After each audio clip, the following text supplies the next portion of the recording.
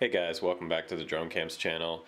Today we're going to do something special. I have a Phantom 4 here that hasn't been updated in quite a while. If you just bought a Phantom 4, this is great for you because you might have old firmware on there, and I'm not going to spend a ton of time rambling on about how to do this. So we're going to try to do this as quick as possible for you, get right to the heart of the matter, and let's get our firmware updated on the controller and on the Phantom 4. So I'm going to walk you through that now.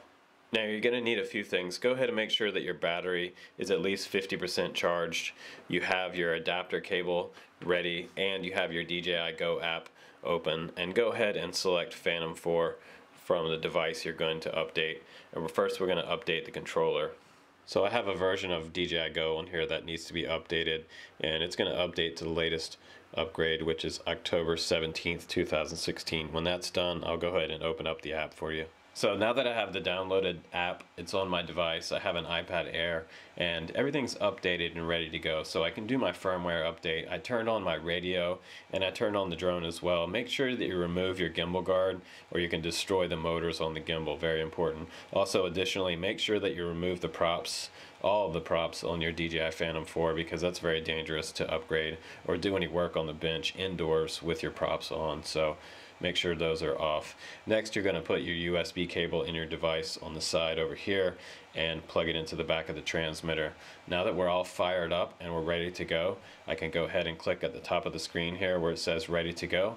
And you'll notice at the very top of the menu you see overall status, firmware upgrade required. So the first thing we're going to do is upgrade the RC remote.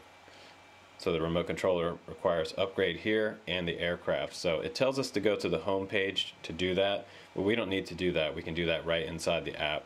So we're going to go ahead and download firmware. Make sure you have a Wi-Fi connection, and that's pretty fast. So now we can start the upgrade, and you're going to hear the transmitter start beeping, and it should do it pretty quickly.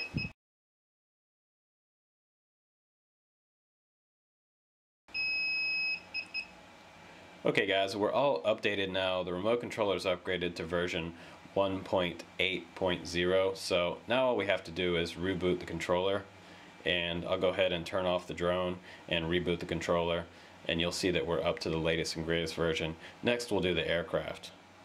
So now go ahead and take your cable and plug it into the side of the drone, and we're going to take the USB cable out of the back of the iPad and we're going to plug it right into here.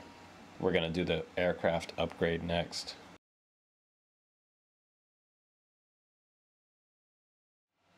Okay, so now that I have the cable plugged into the drone itself and I've power cycled everything, I turned off the transmitter and the drone in that sequence, and then I turned back on the transmitter and the drone. Now I see a new screen. Now you're going to see this is the screen for the firmware update on the aircraft. Now go ahead and click at the very top right, update now, and it'll take you through that next process. But we're just going to go ahead and do the update. So now before you start your download, make sure that you're logged in to the DJI Go app. Otherwise it will not let you do the firmware update. So now it is downloading. It's 4%, and we're going to speed it up just a little bit so you don't have to wait around. We'll try to make this as quick as possible. Make sure that you don't disconnect any cables during the process.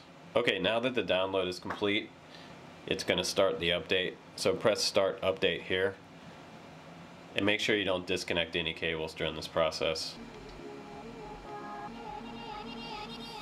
So that's it guys, that's all there is to it. It's pretty easy to update the Phantom 4 and the controller. So went through the process. It probably took about 20 minutes to complete the RC and the aircraft, but not bad. It's really simple compared to what we've done before. With Phantom 3 was kind of a nightmare to update, and the Phantom 2 was a little bit hard to update for some people that aren't computer savvy. So now we can do it all inside the app, and DJI has made it really easy for us to update. So no excuse not to update, folks. Make sure you do it on your Wi-Fi connection. You'll be all good to go.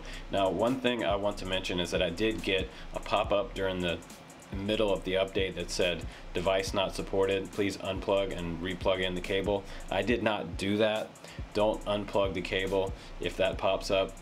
That's a very important tip during this upgrade. Never unplug the cable. I'm not sure why that popped up, but it did. So make sure you leave it plugged in. It will finish the update. Wait it out. It's worth it. So thanks again for watching, you guys. I'm Justin Davis from Drone Camps RC.